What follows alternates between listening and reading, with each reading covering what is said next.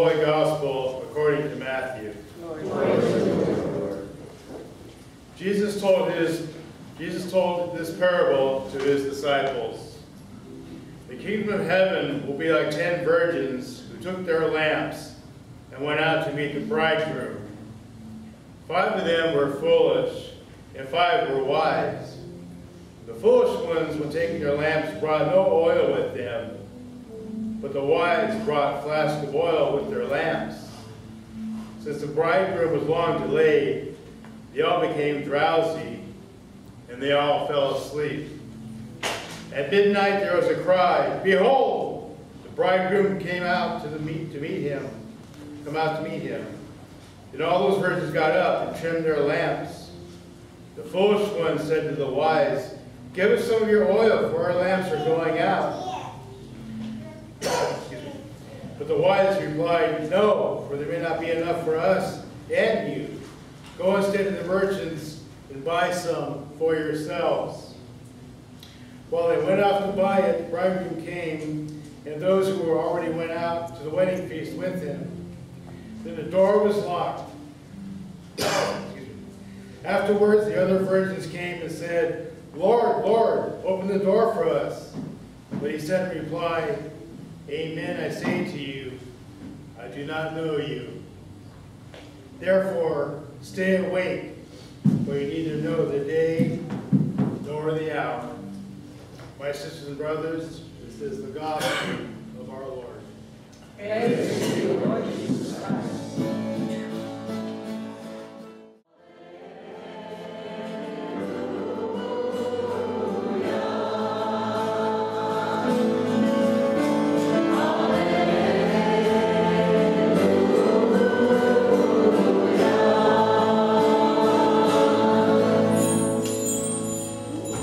Seated.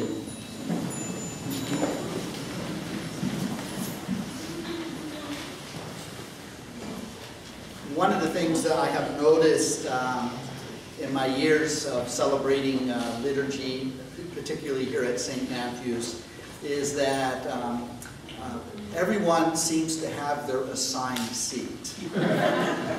Have you noticed that? Have you noticed that Tony Musso always sits in this front row?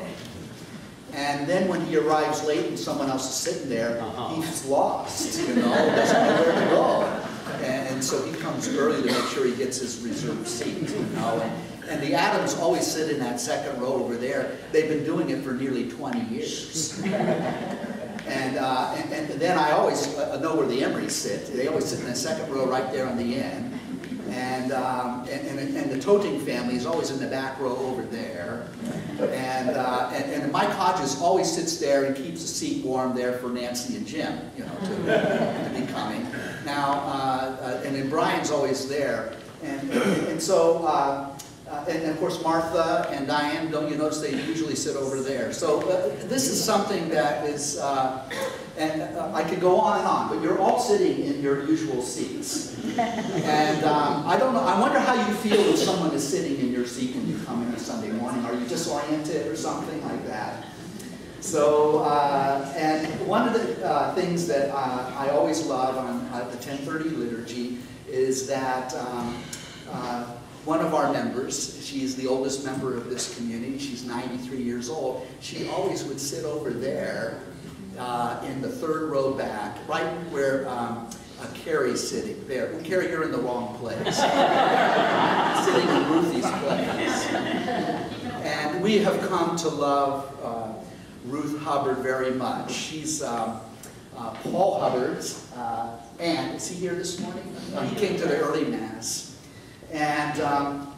And so he calls her Aunt Ruthie, and after a while I began to call her Aunt Ruthie, and I think half the people in here started calling her Aunt Ruthie. And then there was always Jason who would flirt with her, just a reminder she's still in the game. Well, sadly this week, Ruth has taken ill, and she's in the final stages of her life. She's on hospice. She's over at St. Joseph's Hospital. Pray for her. Mirella and I went to visit her in the hospital on Friday night to offer the final prayers and to sing with her. and she was somewhat in a comatose state.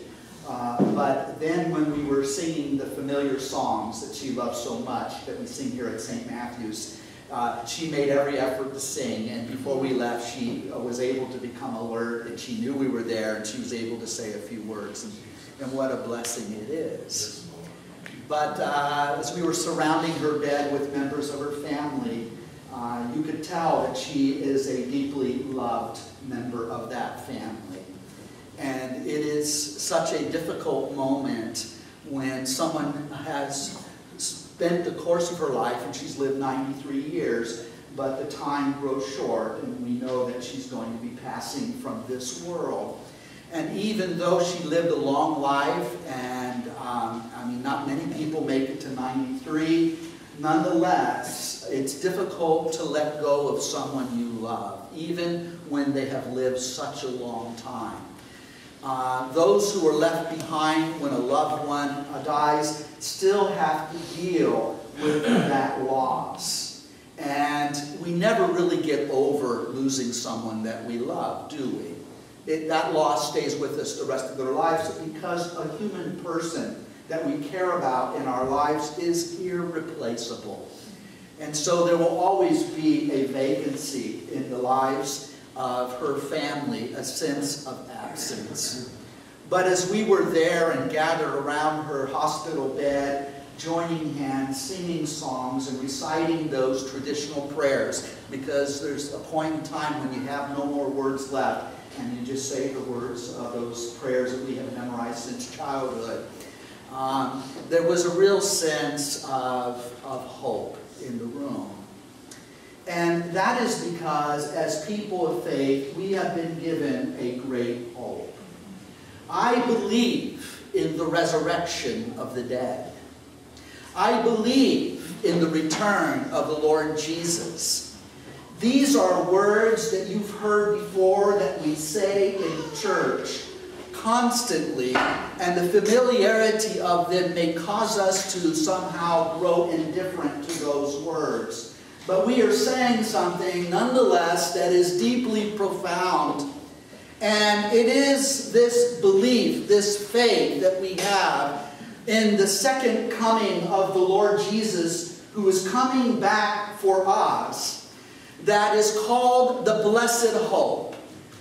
And so as the family of Ruth were gathered around her, they were not filled with despair, even though they were experiencing great sadness at her impending departure. Nonetheless, they were not driven to utter and complete despair, because within their hearts there is a living hope. And hope, my brothers and sisters, is not some kind of wishful thinking. Hope is not a weak virtue at all. It is a certainty, a confidence that is brought to birth within our hearts because of our faith. Faith, my brothers and sisters, is a gift, a capacity that the Holy Spirit pours out into every human heart. Without the Holy Spirit, we can't even begin to believe or have faith. Faith itself is a divine gift that is imparted to us. And faith is not just affirming some propositions or intellectual ideas. It's not saying, I believe this, this, and this. Faith is putting your trust in a person. The biblical sense of faith is always relational. It's not what you believe, it is who you believe in. To whom do you put your trust? And if you put your trust in the Lord Jesus, and He's the object of your faith, you receive the gift of hope. For if you trust in Him and you believe His words, then you will understand that when He says He is going to come back, He will not leave us alone, nor will He ever abandon us. Then we put our faith in that word, and we have the certitude of hope. And hope and faith enables us to do something else. When you have faith, and when you have this great hope of the return of Jesus and the resurrection of the dead and life after death, then you are liberated. Faith and hope liberates you. It sets you free from despair. It sets you free from fear. And when you're set free from despair, and when you are set free from fear, you are set free to truly love. Love in the deepest sense of that word. And so people of faith and people of hope have a great opportunity before them to make a difference in the world, because you now can love others with complete abandon. You no longer have to hide in your insecurity and hold on to all your stuff, which, by the way, you won't be able to take any of it with you. You don't have to be that way. You can share all things because you've discovered the one good thing, and that is the reality of love.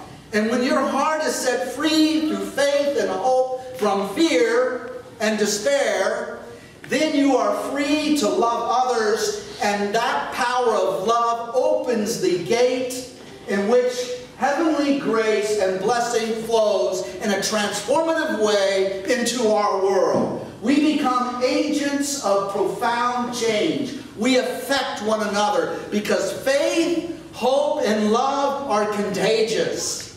They spread throughout the human race from one person to another. And it transforms our suffering world. And it gives people a sense that God is at work in a hidden way to deliver on His promise of salvation for the human race. Does anyone want to say amen to that? Amen. Your life can be transformed into a life of extraordinary grace through these great theological virtues which we call faith, hope, and love. It is like another Trinity.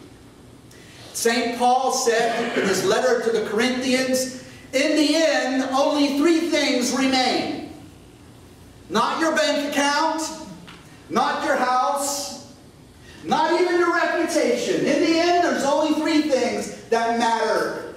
And that is faith, hope, and love. And the greatest of these is love. That is the gospel summarized for you. This is why you are here today. Because you have received the gift of faith in your heart, and it was the Holy Spirit that prompted you when you got up this morning, I think I'll go to church. And you thought all along that was your idea. But you were drawn here to be in the presence of this community, because as we gather each week for public prayer, my faith encourages your faith, and your faith encourages my faith. We encourage one another and strengthen the bond of love that exists between us, and we increase the gift of hope and faith within our lives. It is a good thing to come to church. It's good for your soul. How many would like to raise their hand and affirm it's good for your soul to be here this morning? Thank you. Did anyone not raise their hand? Are you here as a mere obligation? I believe in the second coming of Jesus. We profess this in the Creed. I believe in the resurrection of the dead, and I look for the world of the life to come. This is at the very heart of the gospel of Jesus. And yet, it is something that seems utterly and completely fantastic when you think about it. After all, Jesus lived in ancient times in a world so far removed from our own. Can we, as sophisticated people living in the 21st century, be able to believe such a preposterous suggestion that a man who lived long ago will come back again? Do we really believe that He was raised from the dead? These are questions that perplex our minds. And although our intellect and our minds will often doubt these truths, our heart knows better. Our heart somehow resonates to the sound of this truth, because there's some truths that are only rightly discerned by the human heart. The intellect can only go so far in analyzing reality. But there comes a point in time when you have to trust your heart, because there's a limit to our intellectual ability to comprehend this world and this life in which we live. One of the things that we are told by the biblical witness is that we live in a world that is passing away. We live in an age that is coming to an end. Science verifies this. The world came into existence some 13.5 billion years ago in an event called the Big Bang. And we've been here, or the universe has been here ever since. But one thing that scientists tells us is that the world is fading away. It is in a constant state of passing away. Your life is not immortal.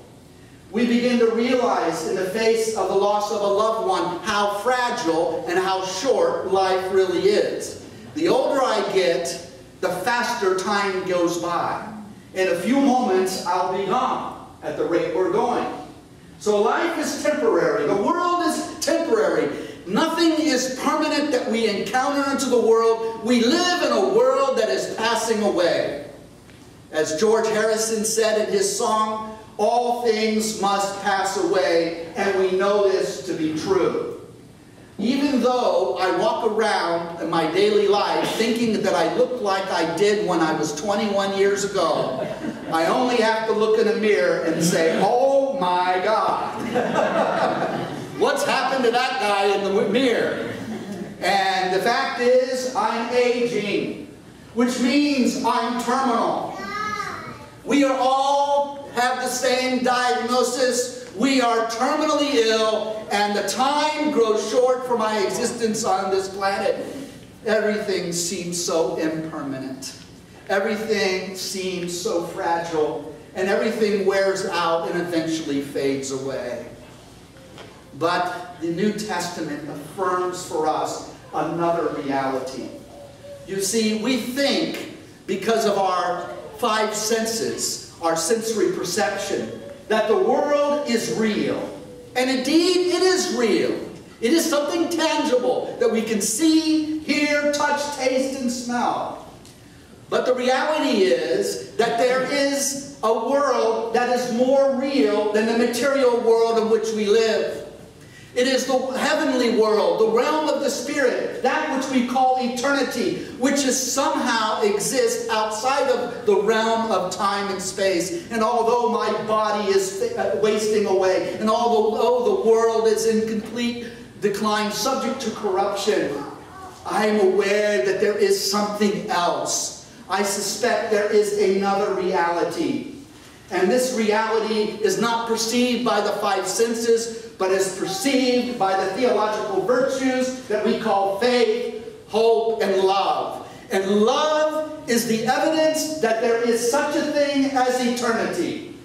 Love is an eternal quality that always bears witness to that life which lies beyond this life. That life which is beyond death. That is why when people die, we still love them. They die to us in this life, and yet our love for them continues on, and their love for us, we believe, continues on. And that love itself is bearing witness to an eternal quality. It points to another reality beyond this world, beyond the world of sensory perception. Is this helpful for you, my brothers and sisters? Does this encourage you? This is the word of the gospel. I believe in the second coming of Jesus. I believe in the resurrection of the dead. You know, in the ancient world, they had many customs and practices that we do not do anymore any longer. We have grown more sophisticated and more technologically savvy. And so in the time that the pages of the New Testament were being written, it was a very different experience living a human life in many ways. And one of the great customs that occurred in the ancient world was when a king would go away from his beloved city. A king in the ancient world is a warrior. He often had to go to battle, and he would be on the front lines, unlike modern warfare. The king, the commander-in-chief, would be leading his troops into battle in order to vanquish the enemy that is a threat to the city. And so when a king would marshal his army, and he would go forth to meet the enemy on the field, he may go a far distance away beyond the sight of those he's protecting.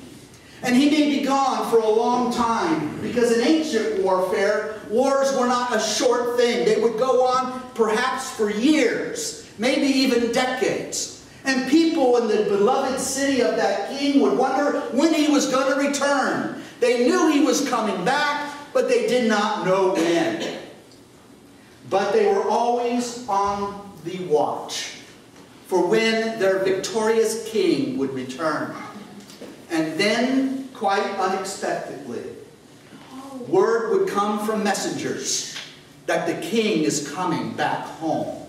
That the king has vanquished the foe and is returning victorious to the city. And what would they do? They would clean the streets of the city of all its refuge. Because the refuse, they didn't have sewers in those days, so cities were quite filthy. And so they would wash down all of the walls. They would clean off the streets. They would deck things with garlands of flowers. And then everyone in that town would be alerted as to the return of their beloved king and hero. And then when those who were keeping watch upon the watchtowers would detect that in the distance the king is coming with his great procession, they would put out the sound of the trumpet, and they would cry out the news that the king is coming. And what would they do? All of the citizens of the city would go out the gate of the city. No one would be left inside the city. They would go out there in front of the main entry gate of the city, and they would line up on the roadside, and they would carry palms and olive branches in order as the king comes, and they would throw flowers. They were ready to greet the king with praise and acknowledgement and great jubilee and celebration. For they knew their king was victorious, and he was coming back home. He was coming back as he told him that he would return after vanquishing the foe, and it would be in great fanfare that he would be welcomed. Does this remind you of a story in the life of Jesus? Palm Sunday. That was significant. As he was coming, riding upon the colt of a young donkey, they did this. They welcomed him because they thought he was the expected king. Now, things didn't turn out as they expected, because God is full of surprises. It never goes according to plan or our plans. God has another plan that trumps our plans for life. But he was hailed and welcomed to the holy city of Jerusalem. It was his city. And after all, wasn't he the rightful king? And so this would be the great celebration. Now, there was a church in the Mediterranean world that was founded by the Apostle Paul. It was in a Greek city near Macedonia called Thessalonica. And it was a small community, kind of like St. Matthew's. And they would gather for weekly Eucharist. And some of the members there was a new community. They had only been around a few years. And some of the members who believed that they had the gift of eternal life because of their faith in Jesus became worried because some of the members died. They died before Jesus came back again. And they thought they were eternally lost. They didn't have a full understanding of what the resurrection of Jesus really meant and the implications of that life which is eternal. And so they were afraid. And so they wrote to Paul, and Paul writes back. And he says to them, when he writes back, do not be afraid about those who have fallen asleep, those who have died. Because they will be the very first ones to greet Christ when he comes again. And those of us who are alive when Christ returns will hear the final trumpet, the shout of the archangel, and he will descend from the heavens, and we will all go out to meet him, just like a conquering king. We will leave our abode and the comfort of our lives, and we will go out. And then Paul becomes very poetic as he talks about, and we will be caught up. It will be such a rapturous day. That's why we call it the rapture. We will be caught up with those who have gone before us. The dead will be raised first, and those of us who remain living at that time, we too will be caught up, and Jesus will be coming back with all the saints, every soul that he ever saved, and all the angels will accompany him, and it will be a great victory celebration. It's mythical language. It's language of poetry, because the reality defies the imagination. We cannot even conceive of this. I believe in the return of the Lord Jesus. I believe in the resurrection. And now we come to the gospel. And the gospel is also using imagery that is based upon the customs of that day. It's about a wedding. It's about bridesmaids. You all know about a wedding day. You all know about being a bridesmaid. Well, if you're a woman.